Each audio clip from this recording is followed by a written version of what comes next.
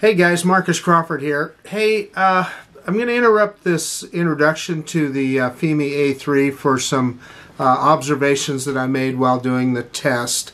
And I wasn't able to see them when I did the introduction and the conclusion that you'll see in this video. But in looking at the video I took with it, it is unacceptable. What happens is, the drone, as it rises in altitude, the lens begins to fog, and so it's like literally looking through the fog. And evidently it's a common problem with a range of A3s made between a certain point and another point, and there's a lot of people talking about it. If you look on different search on YouTube, you'll find a few videos about it. There's even a guy that says he has the authorized solution, which is you pull you heat the lens cap up, cover up with a hair dryer, and you very carefully pull it off, and then he puts glue around the lens and lets it cure for 24 hours and then puts the cap. Yeah, nah, I'm not doing that. With my luck, I put one blob of glue right over the top of the whole lens. So what I'm going to do, I believe, is I'm going to return this guy to Banggood for a refund. I sent him an email. You know how they do, get old Banggood. They ask you to send pictures, etc. So I did. Then they sent me an email back. Well, now they want a video. Then they wanted pictures of the serial number on the box. And you know, we've all been through that before. It's very different than trying to return something on Amazon or a normal online retailer. So we'll see what they come up with. I won't mess around too much. If they start giving me a big runaround, I'll probably just go to my credit card company and do a chargeback. But it's unfortunate because I really had high hopes for the drone. You know, if there's some problems with it with regard to the FPV screen being difficult to see, and I talk about that on this video. But those are things that, you know, it's a $229 drone, and it kind of works, so you could work around it.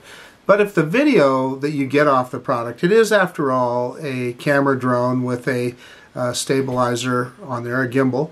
And if the video that you get off the drone doesn't work, well, I mean, then really the whole drone doesn't work.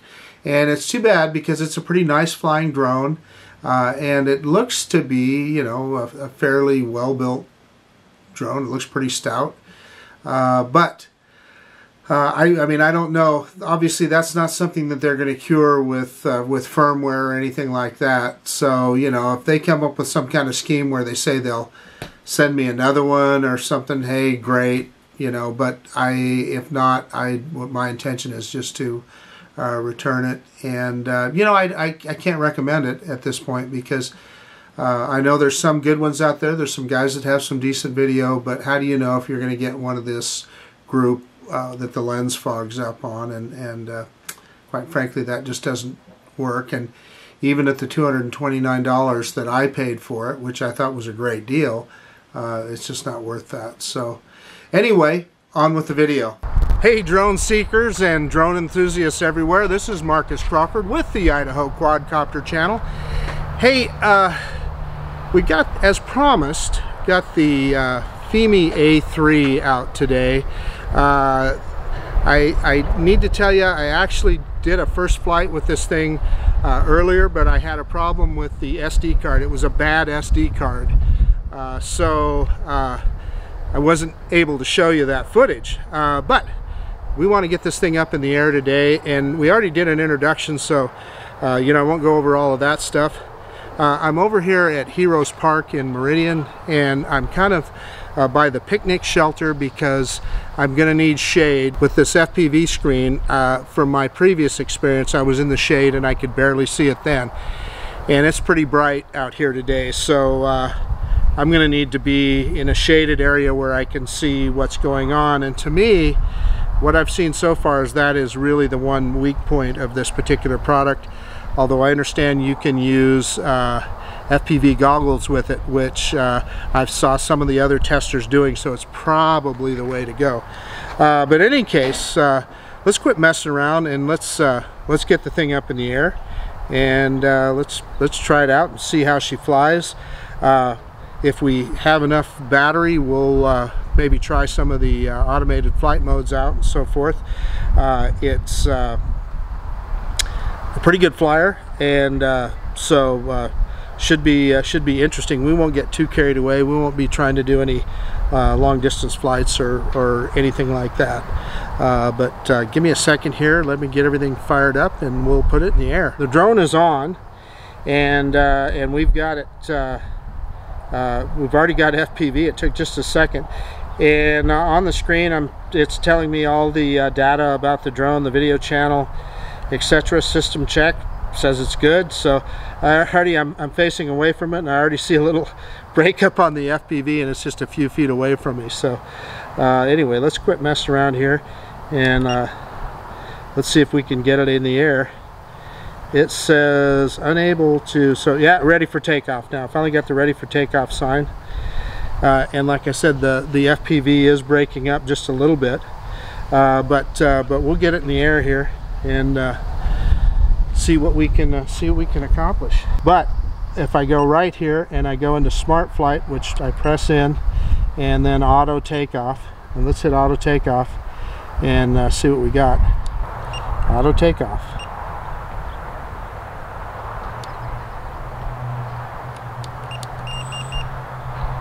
Huh, maybe I need to hit it twice. There it went anyway.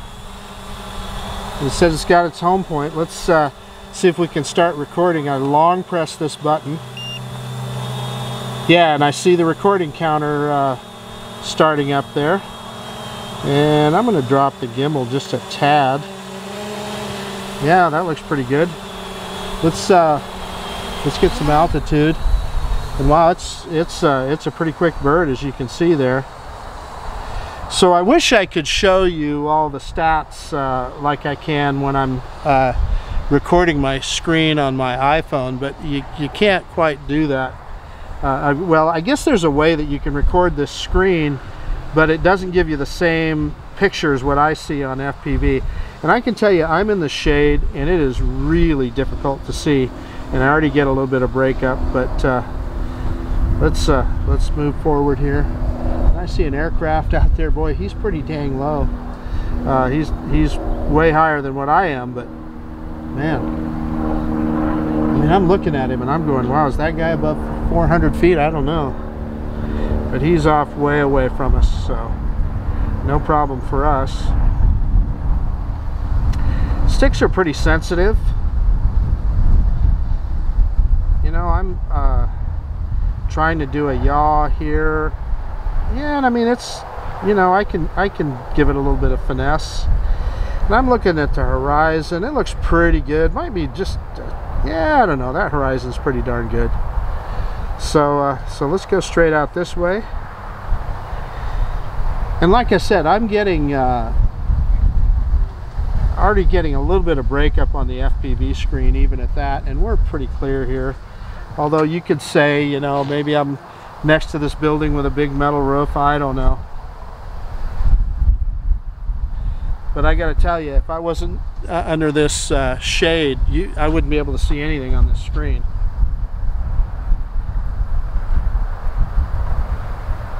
Yeah, and there I just, boy, I really lost FPV there. And I'm pointed right at the drone. Yeah, that's an issue. You need to be able to see what you're doing with the drone. So I'm going to try a return to home, and there again, that's in smart flight. So we're going to go.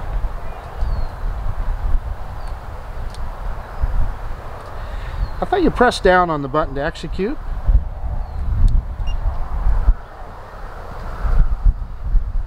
Yeah, there we go.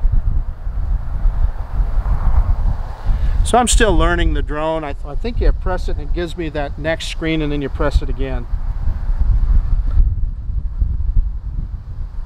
So we'll see here. Yeah, the camera's pointed at the landing pad. We'll see how close it gets.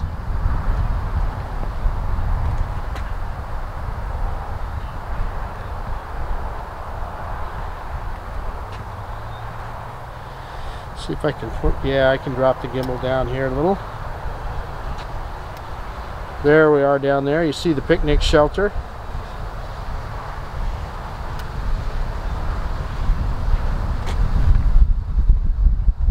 I'm telling you, anytime I get out into the sunshine, like I'm out in the sun and you just cannot see this. You just absolutely in the sun cannot see the screen. Pretty good. Looks like it's pretty accurate here. We might mow the grass a little bit.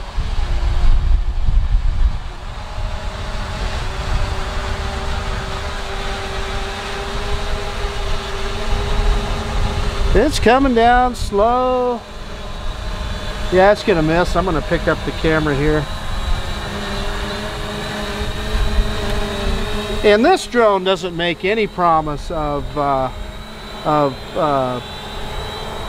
precision landing, so you know, whatever it does is what it does. Yeah, we mowed a little bit of grass there. We'll pick it up. Okay, so we'll take off again, and let me pick up the gimbal just a little, and maybe we'll try some of those other automated flight modes. Just mess around with it. It looks like it stopped recording when it landed, which is good. So that's what I like. That way it saves the file. So let's see if we can start it recording again. Yeah, there it did. So it started recording. And you can see, of course, I'm facing away from it, but, well, you can't see it, but I can see it. Still even a little breakup with the FPV. So I'm going to go into Smart Flight, and follow me, orbit flight. Yeah, we want auto takeoff. Yeah, so what I was doing before, I was holding down the button. So you hit it once, and then you hit it again, and it will auto take off. So that was the mistake I was making earlier. So there we are. So so I'm gonna shut off the Canon here. Well, let's see, that's the only way you're gonna hear my voice. Yeah, so I don't know how we're gonna get audio. So we're gonna lose audio here, but I'm gonna get out there and I'm gonna see if I can do a little follow me, and then I'll put a narration in back in my office. The Fimi A3 focuses in on the controller for the follow me function, and it works pretty good. Look, as I push the drone backwards here as I walk towards it, and then as I turn sideways, it follows me perfectly. And then turning around to go back towards the landing pad there, hey, it just followed me all the way. I think that is a great feature of the Fimi A3.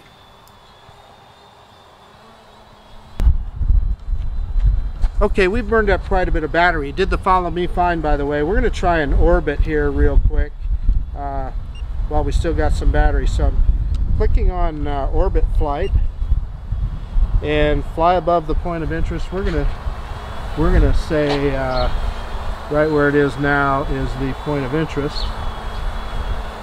Well, maybe not.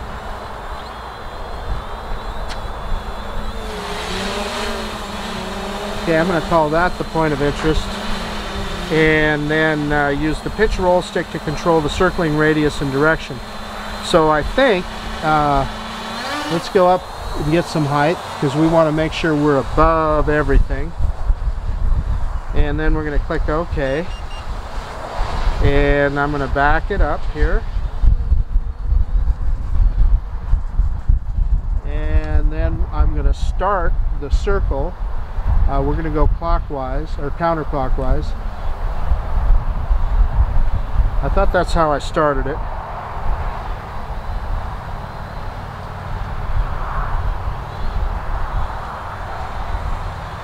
So it's flying back in here.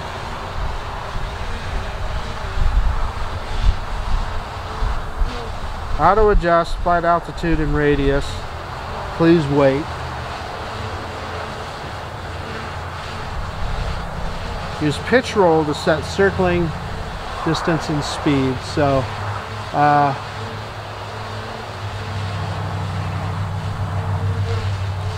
there we go. Yeah, so it came back to where I started it at, so.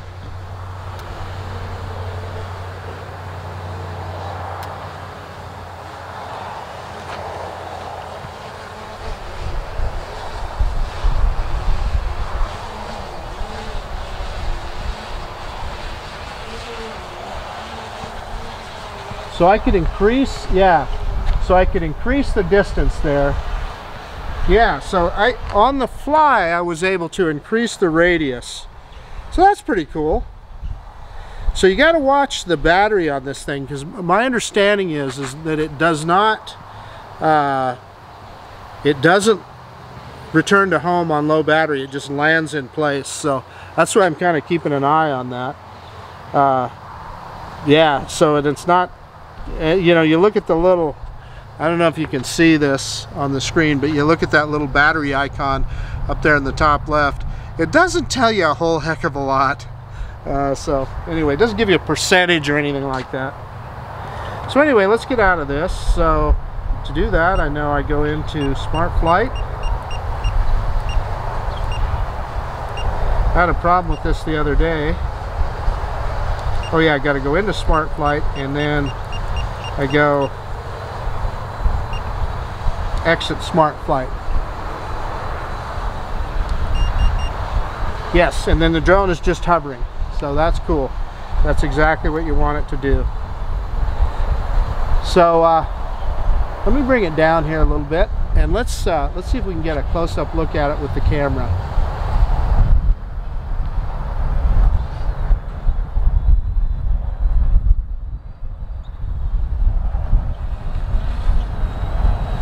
Let's see if we're low enough that we can see that.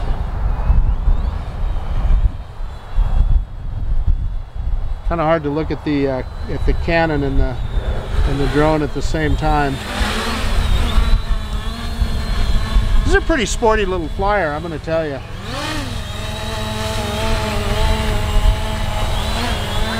So we're bringing it in close here, but you can see how stable it is. You know, it's a pretty windy day. So we're I'm actually under the canopy here a little bit, and it's doing pretty good. Let's rock it a little bit. I was like showing people how that gimbal works. Yeah, we had a gust of wind come up here. Pretty good gust of wind. Now, I'm telling you, that's pretty cool, because if that would have happened with the Hudson Zeno, now I had to move it back there. It started moving in towards me, so that was me pulling on the stick to back it off. But a gust of wind like that would have sent the Hudson Zeno into a tizzy. So it is kind of interesting, and this does not have any of those sensors. Yeah, look at that gust, and you see the drone. It's handling it pretty good, and that's pretty darn impressive.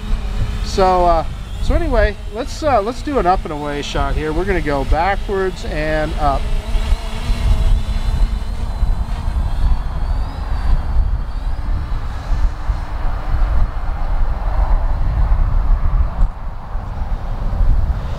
Yeah, so we're down. Yeah, it says, looks like we better do a return to home. So all of a sudden it turned red, auto landing.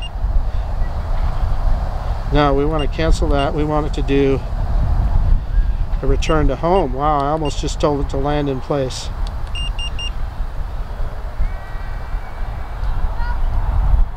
So here it comes. It's auto returning. And you know how much battery we have left, I don't know. And how long did we fly there? I don't know. It was, yeah, I mean, you can look at the voltage dropping there. That's the problem with that, is you can't, it's really difficult to tell how low that battery is and when you need to return to home. But let's drop the camera. It's down to 10.9 volts. I hope that's enough. Low battery. So let's hope it doesn't just drop from the sky here. So I'm going to officially call that an issue, because if you need to reliably be able to tell how much battery power you got, and it's not the best. Well, let's pick the camera up here so you can see where it's at. It's quite a ways off from home point. I'm just going to go ahead and pick the camera up. Point it, that's me yawing it more back our direction. And it's a long ways off.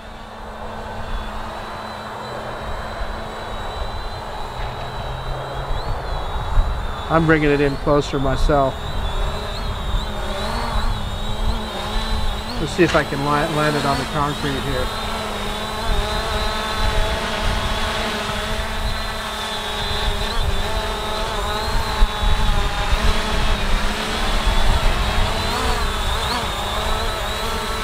I don't know if you can see that on camera.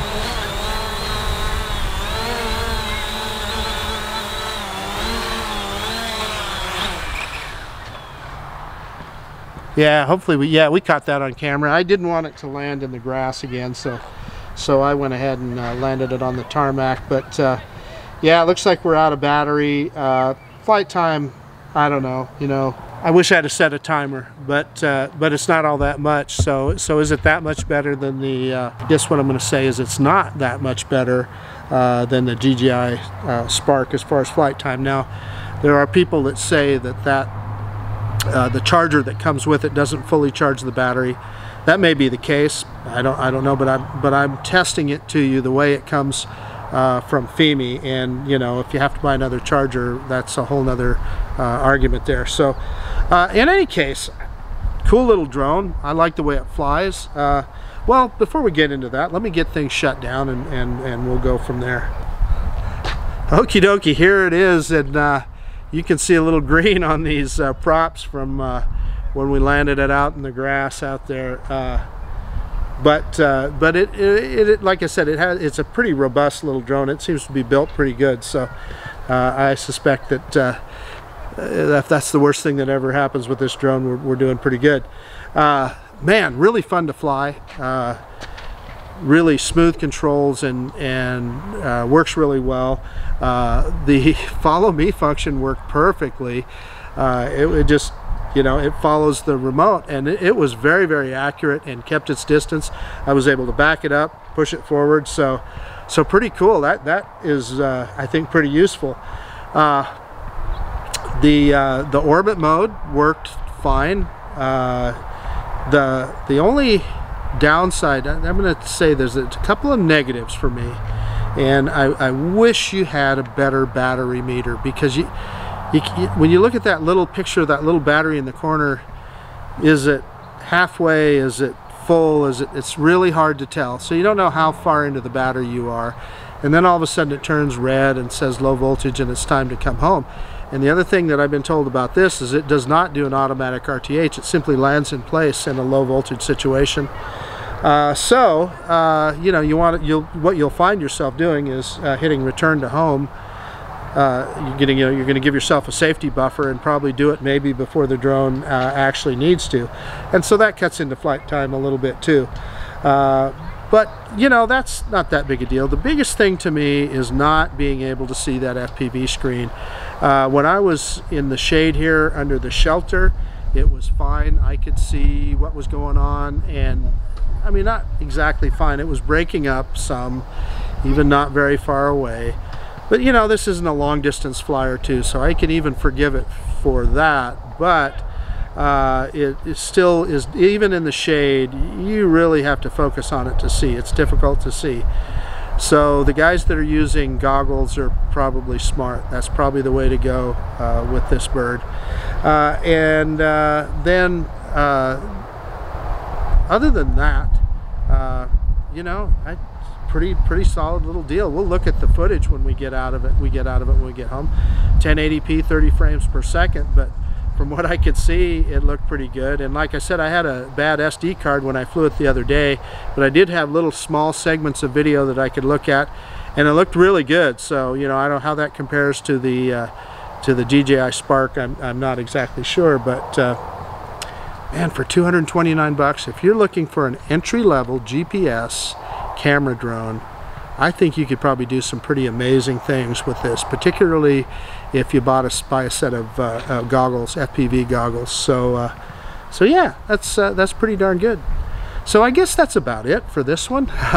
This is Marcus Crawford with the Idaho Quadcopter channel out, And if you like this kind of content, please consider subscribing to my channel and hit that bell notification so you know, get notifications and know when we got a new video coming out. And you know, I always say it, but I really do mean it. I appreciate you taking the time to look at these videos that I make, and we'll see you on the next one.